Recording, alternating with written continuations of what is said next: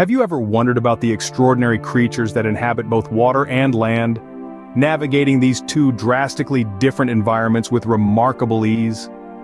These intriguing creatures are none other than amphibians, an incredibly diverse group of ectothermic, four-limbed vertebrates that have intrigued scientists and nature enthusiasts for centuries. Dating back nearly 370 million years, the story of amphibians begins in the Devonian period, often referred to as the Age of Fish.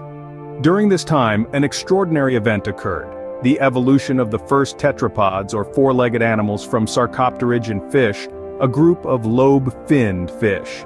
This monumental leap from water to land was one of the most significant evolutionary milestones in the history of life on Earth. As the eons passed, these early amphibians began to dominate the landscape. The Carboniferous and Permian periods in particular saw a vast proliferation of amphibian species. They evolved into a myriad of forms, adapting to the diverse habitats of a changing world. Yet the story of amphibian evolution doesn't stop there. Modern amphibians, those creatures we so commonly associate with this group such as frogs, salamanders, and caecilians, likely originated from a group of ancient amphibians known as temnospondyls during the Permian period.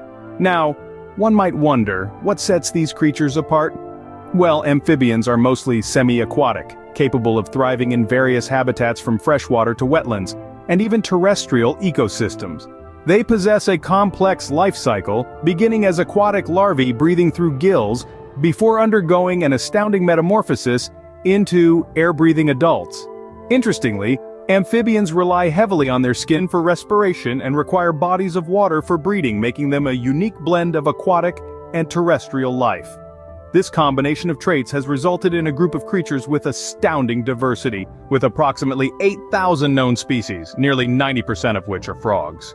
However, despite their adaptability and diversity, amphibians are facing significant challenges. They serve as ecological indicators, and a global decline in their populations points towards greater environmental issues at play.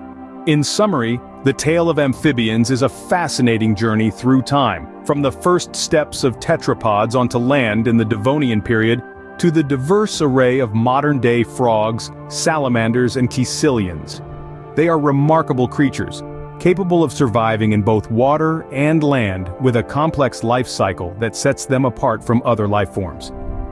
Yet, they are not invincible, and their decline serves as a stark reminder of the environmental challenges our planet faces. In essence, the story of amphibians is not just their own, but also a reflection of the broader narrative of life on Earth.